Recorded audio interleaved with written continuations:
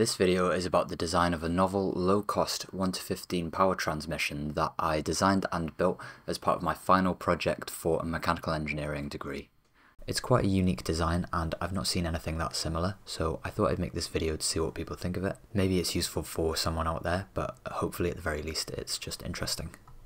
So what's this transmission for and why does it look so weird? The transmission is a two-stage roller chain design capable of handling really high torque of up to 2,500 Newton meters. This drivetrain was developed as part of a larger design project to design a low-cost floating hydrokinetic turbine that aims to improve electricity access in rural off-grid communities. This created some specific design requirements, with the final design focusing on affordability and ease of manufacture and user repairability, which is why it looks so weird. The idea with this turbine is that it can be very quickly and easily deployed onto the surface of a fast-flowing river or stream, with flow coming in from the right and flowing through the turbine. The component in the middle of the turbine is the runner, which has these flat scoop-like blades. When the river flow impacts these blades, it slows down, converting some of its kinetic energy into mechanical energy, which causes the runner to rotate, and that's ultimately converted into electricity with a generator inside the turbine. The whole thing's floating on the surface of the river with these pontoons, which are shaped like aerofoils to, in theory, speed up the flow and increase the efficiency a little bit. It's all held in place by an aluminium box section frame, which has these mooring points at the front, which allow it to just be tethered in place to the shore with some anchors. So unlike other forms of hydroelectricity, there's no major civil infrastructure, so it should be very quick and easy to deploy in a remote area. The power output depends on the flow speed of the river, but it should produce a peak of around 2.5 kilowatts at 3 meters a second of flow speed, which is very high for a river. Normal flow speeds would probably result in 500 watts to 1000 watts. The whole thing's designed to be bolted together, so it should be easy to transport and as low cost as possible to produce, aiming to be around £2,000 per turbine. So, onto the drivetrain, which is the focus of this video. The drivetrain is housed within the sealed central drum of the runner, which keeps it away from water. Because the runner is quite large, with a diameter of 1.1 meters, it rotates at a relatively slow 20 RPM.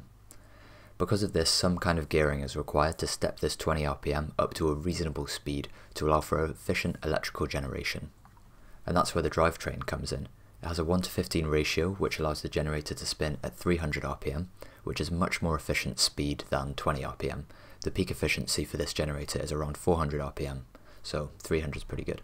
So why go for this overcomplicated mechanical monstrosity instead of just a planetary gearbox? The main reason is cost. At the highest flow speed, this drivetrain needs to be able to resist up to 2 kilonewton-meters of torque, which is an insanely high amount of torque. You can get planetary gearboxes rated for this high amount of torque, mainly for micro wind turbines and stuff like that, but they're like £1,800 per unit, and that's prohibitively expensive for this application. It's almost more than the cost of the entire turbine. But the main reason is this was just a university project and I just wanted to design something interesting and cool, and I think that this final design is both of those. It took quite a few iterations and prototypes to end up with this design. The final design is based off an inverse belt drive. These are sometimes used in robotics for compact and cheap high-ratio drives. By folding a timing belt inside out, they're a good way of achieving a high gear reduction in a small space. However, due to the massive torque requirement of this turbine, timing belts are out of the question, but roller chain is really strong and can handle this amount of torque. Making the first stage of the chain drive an inverse loop allows it to fit within the 400mm diameter of the inner drum of the runner, while also maximising the gear ratio. Another big advantage of the inverse stage is that moving all of the force transfer out to this 400mm diameter greatly reduces the amount of force created by the same moment on the chain. The inverse sprocket also has loads of engagement with many rollers around the diameter, spreading out the load and potentially reducing the wear on the chain and the sprocket itself. The design makes use of motorcycle chain and mostly off-the-shelf components. The inverse sprocket is the most complicated custom component, and this was CNC machined by the engineering department at my university, and they did a really good job with it. I then machined and laser cut the rest of the custom components myself. Despite some benefits, the design also definitely comes with some pretty obvious downsides. The first one is efficiency. The chain needs to be pushed outwards against the inverse sprocket so that it engages with it, and I've done this by using some rollers and some static pads to push it outwards against that outer diameter.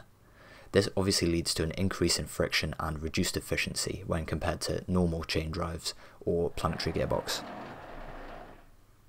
Secondly, there's not a very good way to tension the chain at the moment or deal with any chain stretch that might happen over time. I just didn't have time or space to implement chain tensioners in this design. One of the most difficult parts of the design actually was getting the correct spacing of the sprockets and the rollers, so the chains on both stages are tensioned correctly. You can see that the location of this shaft that's shared between the first and second stages affects the length of both chains. I ended up solving this by using some parametric equations in the CAD design that define everything, and then slowly iterating on the spacing of the pulleys until the total length of both stages is fully divisible by the pitch of the chain. This is because the total length of the chain needs to be a whole number of chain links. You can't just have like half a link or 3/4 of a link or something like that. After doing the initial prototype, I also did a generative study to try and reduce the weight of the central plates which hold the support for the chain. This does end up looking quite cool, but it's probably a bit unnecessary and just adds to the complexity of the design. And the final downside for this design is it's probably not got a very long service life. I obviously didn't test it under load or test it for a long amount of time, but I don't imagine that this drivetrain would survive a very long amount of time without something wearing out. That being said, I do think that this sort of drivetrain might have some kind of application. If I ever did go about making a 4th axis for my homemade CNC, I could imagine this kind of 2-stage inverse drive using timing belts instead of roller chain might be quite a good way of getting high gear reduction in a very small amount of space with minimal backlash for a lot less cost than a harmonic drive. That's pretty much it for this drivetrain. Let me know what you think of the design and if you think there are any other potential applications for something like this. Sorry that it's been so long since my last upload. Things have been quite busy for me. I've started a new job as a mechanical engineer and I've moved into a new house. I have got some interesting projects planned for 2025 for this channel and I'd love to start posting more regularly again. But the amount of effort that's required alongside full-time work is quite exhausting, so we'll just have to see how it goes. Thank you very much for watching and hopefully I'll see you soon in the next video.